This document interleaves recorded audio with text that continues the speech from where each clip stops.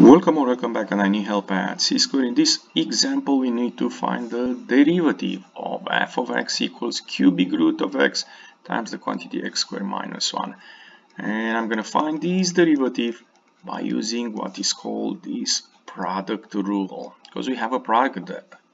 So this means in this case we have what? The derivative with respect of x of first function, which is cubic root of x, which I'm going to write it in this format, x to the 1/3, because then I'm going to use the power rule and it's easier, times, and now don't forget, in this first part we have g of x, the second function, x squared minus 1, and now we can move to the second part right here. What you notice, we have f of x, the first function, which is cubic root of x. I guess I'm going to keep it like this, or you want to write it in a with an exponent as a rational function, that's okay.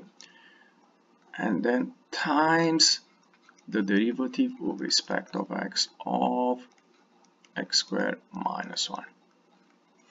So now let's see what we get. Like I said, here we're going to use the power rule, and we have 1 over 3 x to the 1 over 3 minus 1, that will be negative 2/3, times x squared minus 1 plus cubic root of x, and the derivative of x squared minus 1 is just 2x.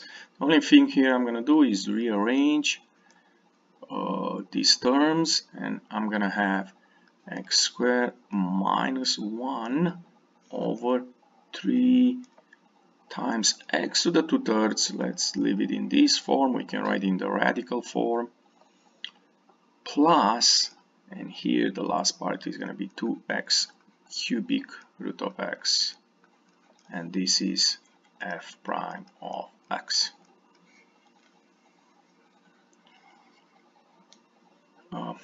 If you enjoyed this work, don't forget to click the like button and come back on C-square for more help.